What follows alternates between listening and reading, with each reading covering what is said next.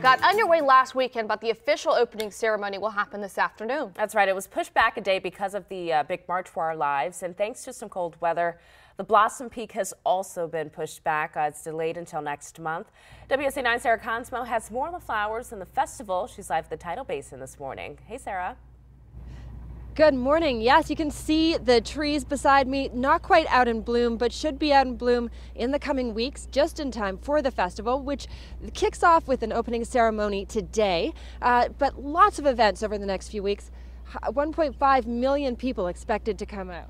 Yes, we are so ready for the blossoms to bloom and the warm weather to come, but we have a wonderful opening ceremony tonight that is sold out, but you can watch it on Facebook Live at 5 o'clock. And still lots of things happening today.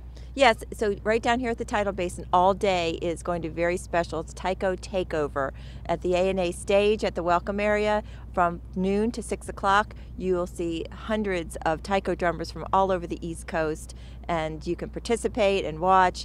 The next couple weeks we have fabulous things coming up. On April 7th is Pedalpalooza at the Wharf, and again next weekend actually Kite Festival at the Washington Monument Grounds, and finale weekend parade and Sakara Matsuri Street Festival. So many things happening here.